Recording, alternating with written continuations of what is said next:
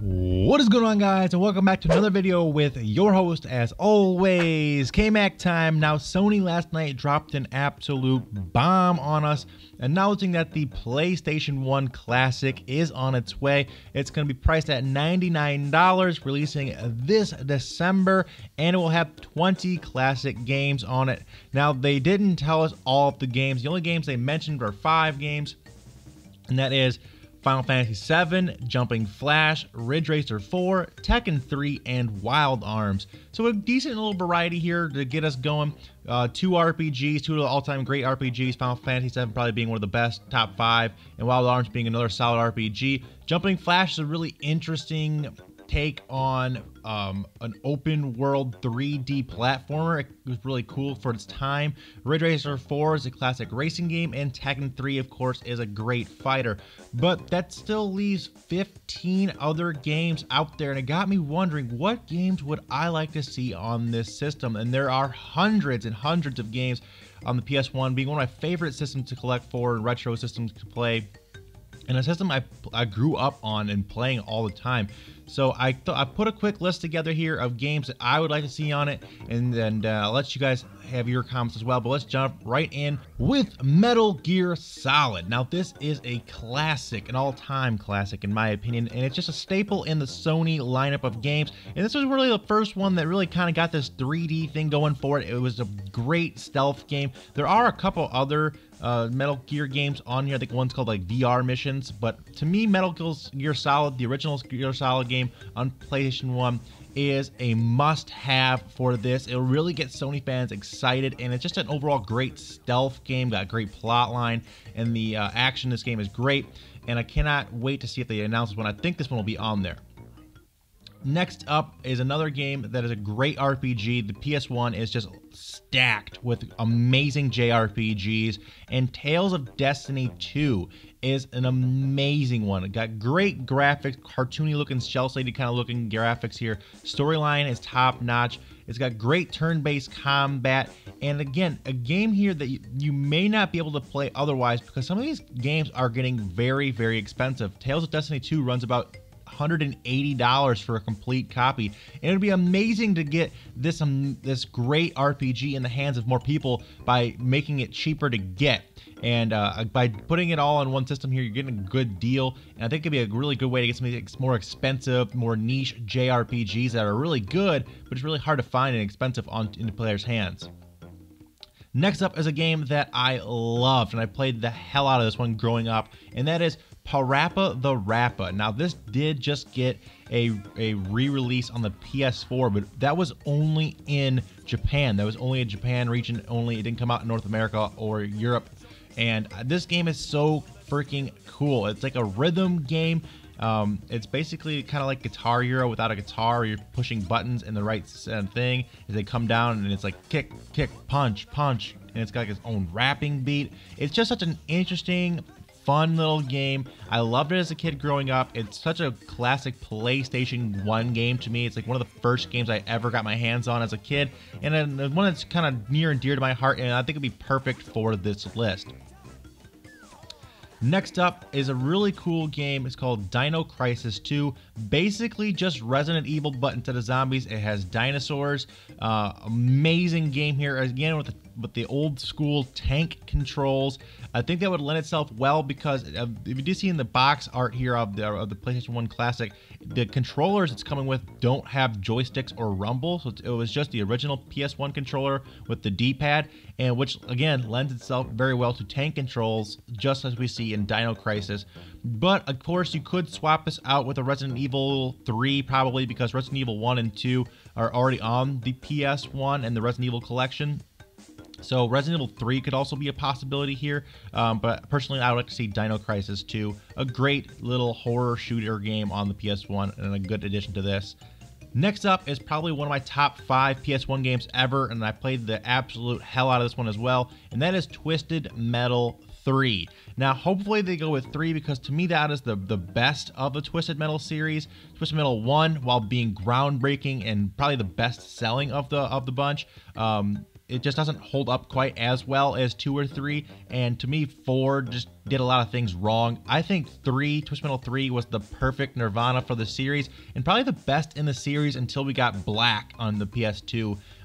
And just a great driving shooting game. Got a great storyline, believe it or not, with Calypso and this weird thing, this tournament going on to save your life. I went to the death. I love these kind of car games, and we don't see a lot of Twisted Metal anymore. We haven't seen one in quite some time since the PS3, and I think this is a big enough franchise for the PS1 that's going to make its way onto there in some fashion. Hopefully it's Twisted Metal 3. Next up, another amazing platformer that made its debut on the PS1, and that is Rayman, a cool little action platforming game. One of my favorites from back in the day. I remember having this game as a kid. It's like a direct competitor with like Mario and Sonic, and it's really cool. Just a great little story here, a little 3D platformer. Absolutely love this one.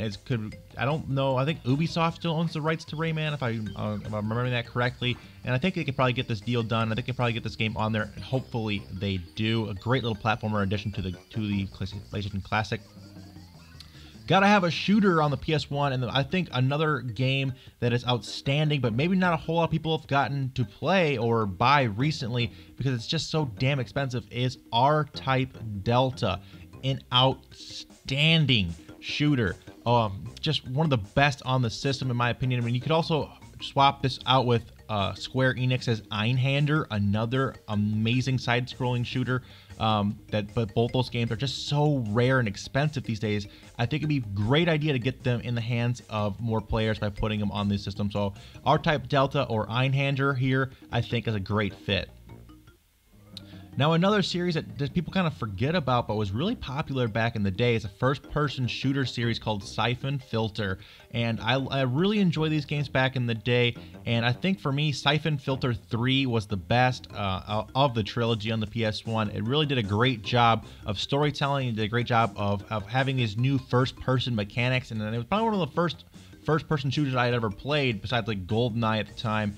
And I think it's a great little series. It kind of lost itself in time. I think there was a couple titles on the PS2, if I'm not mistaken. But since then, it's kind of never been talked about or remade or anything like that. So this could be a perfect little game, a little system filler here. Kind of a filler title, yeah. But again, another genre that you need to check it off here as a first-person shooter. And I think this is probably the best on the system. Next up is another thing that the PS1 is known for, and that is horror games. Now, there's any number you could throw in here. We already talked about Resident Evil and Dino Crisis, but I think Silent Hill, the original Silent Hill, or maybe Clock Tower, Parasite Eve, any of those games could fit right in here. Konami owns the rights to Silent Hill. Now, we did get the Silent Hill HD Remake Collection on the PS3 and the Xbox 360, so maybe they won't go to rehash this game again, but I think Silent Hill fits perfectly here. If not, Clock Tower, Parasite Eve, like I said, there's tons of horror games out. Any of those would be a perfect fit for this, and I'm really excited to see what they do with the horror genre on the PS1 Classic. Now, a game that people are massive cult fans of, and we just never seem to get much love from Capcom or from anyone, is the Mega Man Legends series. There's 2 of these games on the PS1.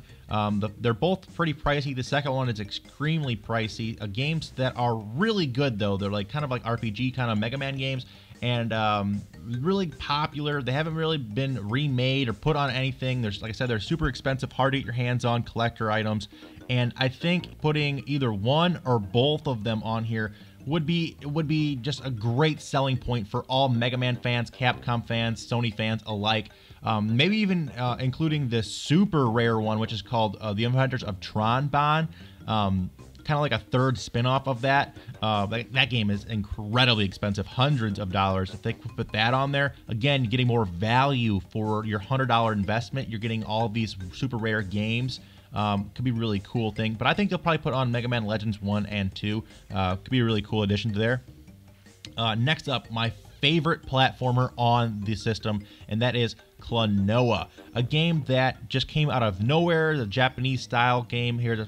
It's really, really cool. It has a few sequels. I think there's a couple on the Game Boy Advance. There's a couple on the PS2 that are pretty expensive as well. And this one's worth quite a bit of money. A game that you may have missed or want to play.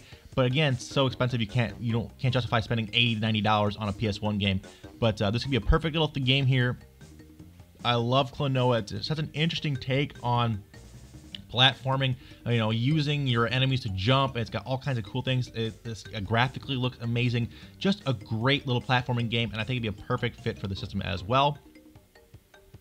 Getting back to some racing games, I know the PS1's full of like Ridge Racer and other things like that, but to me, a series that I really enjoyed was the Jet Moto series, and Jet Moto 3 was the pinnacle of the series. It's got great looking graphics for its time period, good sound list of a track list here, but that could be a thing holding it back. I don't think they'll be able to get the licensed music, so that could be something holding this game back from being on this list, because they have to relicense not only the game but the music, and that could be a whole lot of trouble. So maybe if they come up with a different set list of music they already have licensing for, something like that. But I would love to see Jet Moto 3 somehow on there.